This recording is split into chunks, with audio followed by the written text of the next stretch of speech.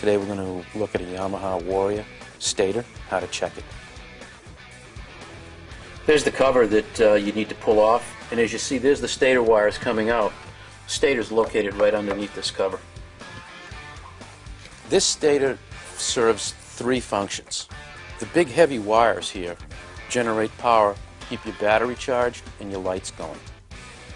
This one large coil here is the pulse generator for the CDI box. The small trigger piece is the piece that tells the CDI box when to fire. These two connectors are for the trigger and for the pulse generator.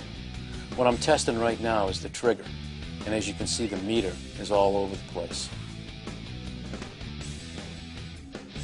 This is the pulse generator. That's just about what it's supposed to be, right around 300 ohms. Most of the time, what goes wrong with these Warrior stators is you either lose the trigger or you lose the pulse generator. It's easy to test. Always refer to your service manual. That'll give you the proper ohms readings when you go to check your bike out. Some of the things you can do for your electrical system are taking a look at the connectors, keeping these connectors clean, free from water, open them up once, twice a year, put dielectric grease in them, and plug them back together.